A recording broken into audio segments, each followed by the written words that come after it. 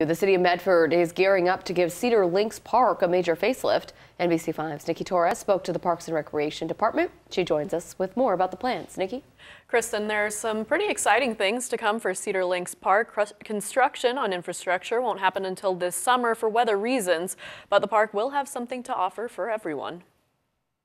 This park is important because it actually provides an opportunity for the public in terms of adding a park in an underserved area of Medford. Medford Parks and Recreation says its goal is to establish a park within walking distance for every resident. Blue actually represents the quarter-mile walk shed associated with the park.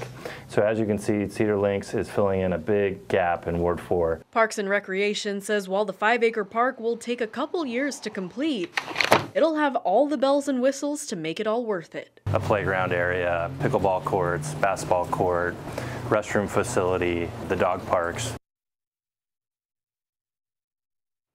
The Parks Department currently has $700,000 to fund the first 2 phases of the 3-part project. It says it's applied for Oregon State Parks local government grant to fund the 3rd phase. If approved, residents can expect to see Cedar Links up and ready for the public by late summer 2019.